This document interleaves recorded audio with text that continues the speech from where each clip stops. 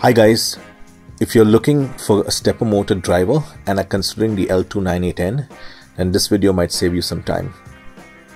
My application here was a motorized slider. So I have a camera slider, which is a manual slider here, and I've used Arduino Uno to control the NEMA 17 stepper motor using the L298 stepper motor driver. I've seen many tutorials on these lines, and one thing that they fail to mention, which I think is critical, is running this slider at slow speeds.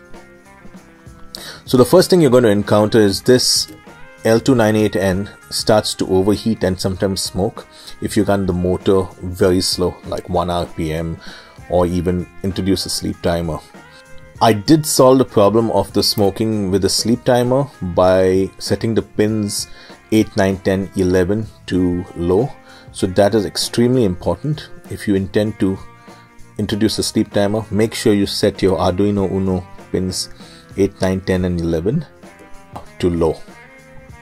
The next problem I faced was if I run this at say 6 RPM, which would be ideal for a camera track, I found that it would run maybe 2 or 3 passes up and down, and then after that it would just stall, and that's because this chip will start getting overheated again, and as a result of which the behavior was completely erratic. So I had no option but to run this much faster.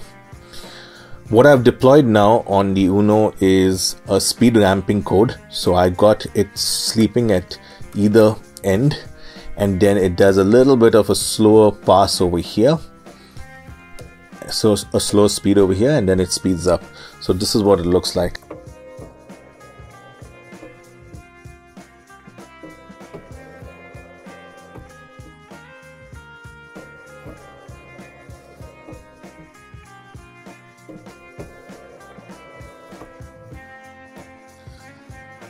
So as you can see, this speed will keep the L298N happy, but will not keep my footage happy because it's too fast to run a camera. So you'll have to run your camera with a higher frames per second and then slow it down if you intend to use it this way. So I would recommend looking for a better alternative to the L298N. Now, if you're looking at running it only for maybe 3 or 4 passes up and down, then yes, you might be able to set it to maybe 8 or even 6 RPM and get maybe a couple of passes, but there's no guarantee there.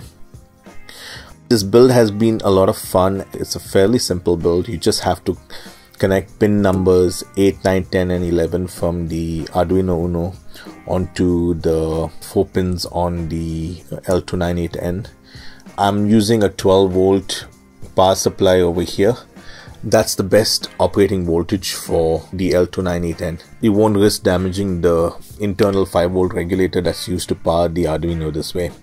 If you go above 12 volts, then you risk damaging the internal regulator. Another thing to keep in mind, should you want to go down this path and build a camera slider, if you're using a NEMA 17 or any stepper motor that's similar, you need to use a camera damper. Probably can't see it over here. It's underneath below, but that will save you a lot of hassles by reducing the vibrations to a great extent. As this sits right now, this was a fairly good budget build.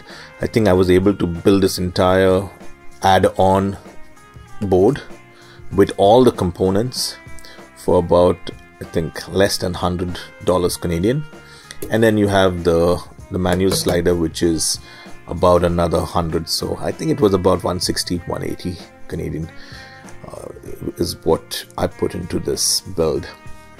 I hope you found this video helpful. If you did, please leave me a comment.